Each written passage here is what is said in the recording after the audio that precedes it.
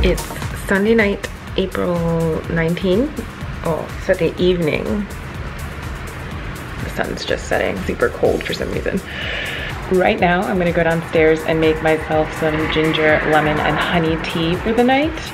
And I'm gonna find myself a nice little cozy corner. And tonight, I am going to write down all the things that make me get butterflies when I think about crowdfunding. Crowdfunding to me is not my first choice in fundraising, but it's more and more becoming clear that it's something I should really strongly consider. And such things as crowdfunding involves putting yourself out there and asking for help from your community. Those things make me really nervous, but it's to the point for me to progress. I need the funding. So that's what I'm gonna go do downstairs, is untangle the nerves surrounding asking my community and extended network for help, and finally coming out with my dream, and that I have been building this and wanting this for a while, because a lot of my community doesn't know that I've been building in secret on nights and weekends. So it will involve a big coming out and admittance that I need help. So I'm trying to overcome that so I can securely step out and raise the money I need to progress.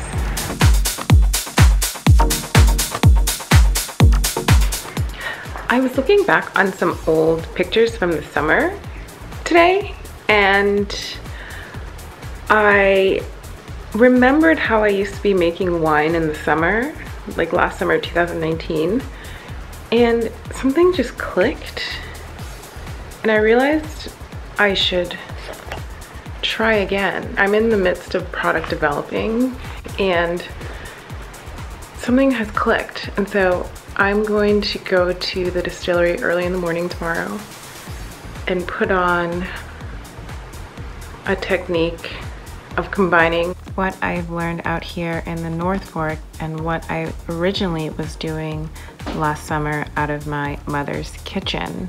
In fact, I've been working with white wines. I think I'm gonna switch to red to try my new idea. But I think I'm onto something.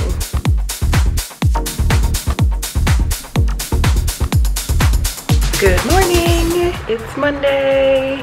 I just got back from a run. Today, I have an all-company meeting for my day job, and then I have some experiments I want to run at the distillery. I want to apply to I Fund Women because I'm super interested in crowdfunding. The exercise of writing down my fears on paper and physically seeing and feeling them and realizing that they are surmountable fully gave me the confidence to pursue crowdfunding, and I'm going to use I Fund Women, the platform. So what I'm going to do is I am going to pack up my stuff and take my morning meetings from the distillery and get on with my day.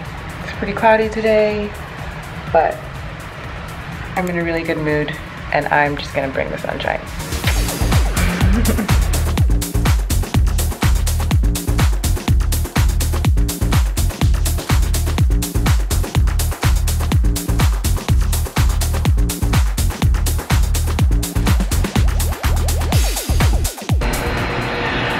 I'm just off of an all-company meeting just now, and it was 10 minutes long, and the founder of my company got on and spoke to us, and he announced that he was doing layoffs to compensate for profits lost and expenses incurred due to this whole situation around the world, and that markets are slowing down and there's not much revenue coming in.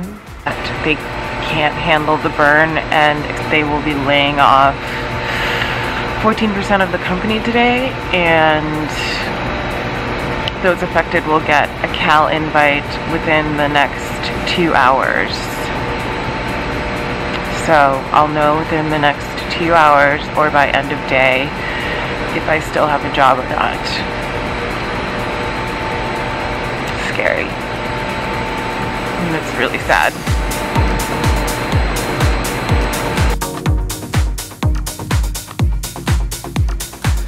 Okay, so it's 12:59 and I still haven't heard from my day job or from an HR person or anything, so I assume I still have a job, which is great, but I'm not gonna relax until the end of the day. Meanwhile, I am getting some work done, but I'm just gonna keep working till someone tells me to stop. That's all I can do.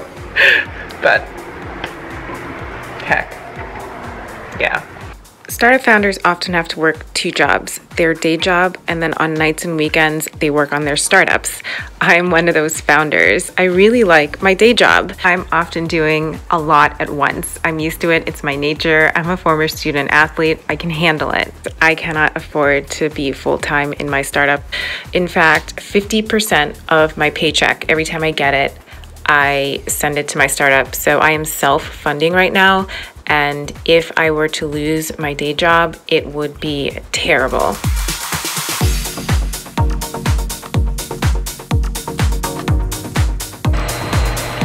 It's about 7:15 and I'm at the distillery. I just finished putting on what I wanted to put on for the evening. So I thought I was out of the clear. Close to the end of the day, maybe around 5, I got a calendar invite. I have a feeling my fate is sealed and that I will be let go tomorrow. Which is really scary, but there's something I can do. So we'll see tomorrow. The meeting's at 12:30. I'll know.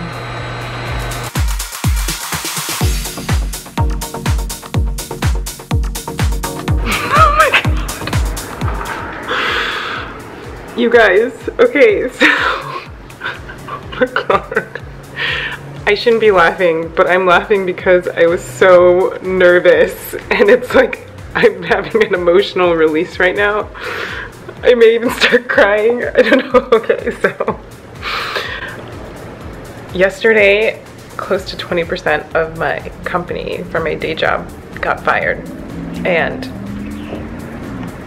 they were continuing on into today, and I got a couple of calendar invites that weren't normal and were suspect, and I didn't know why I was in these meetings. Turns out they're not firing me, they're expanding my role. So thank God I'm still at my day job. I will continue to provide exceptional work. I'm still there, thank God. I was so scared for the past 24 hours.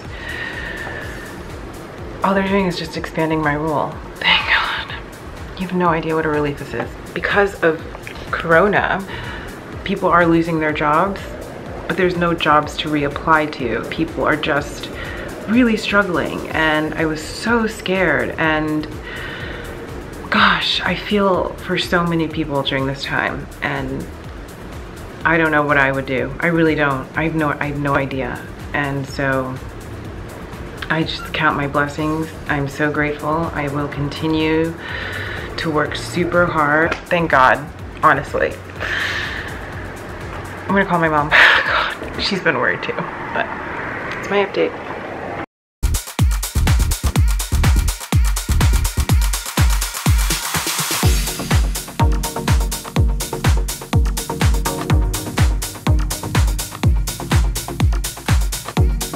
Good morning.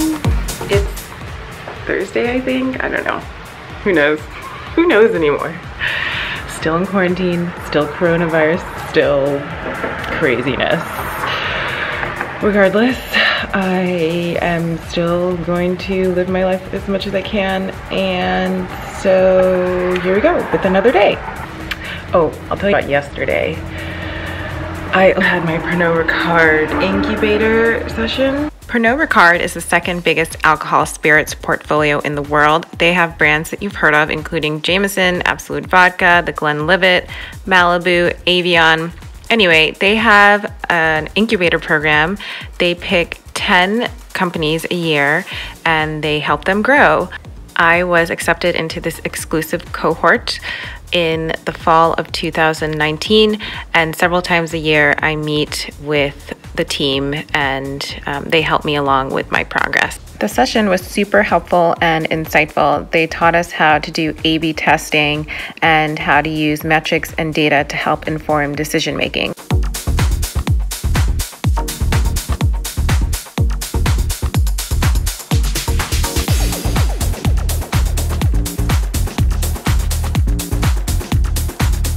It's Friday, although it doesn't matter because I'll probably work through the weekend. Last night I started banking social media content, so writing especially copy and captions for my brand's social media that I really want to start up more sooner than later. So I'm getting a whole month's worth of content so that I can just post.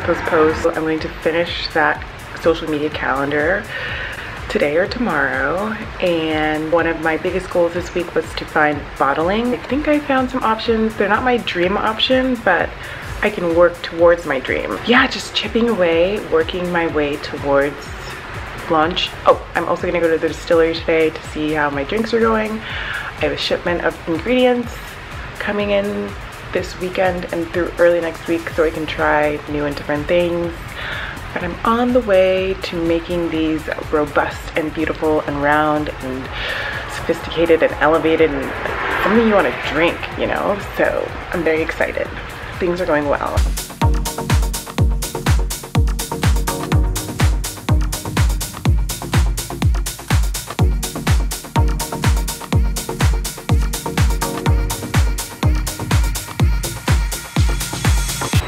Hello from the distillery. Saturday morning. Wait, it may be Saturday afternoon by now. It's still 11 a.m. I woke up, you know, normal time, 7 a.m. Then I biked on down to the distillery to put on my new idea of how to make these. And we'll see how they take. But I put on 4 different kinds. I'll come back tomorrow to check on all of these. But it's been a productive Saturday morning. I'm feeling good. Sun's shining. So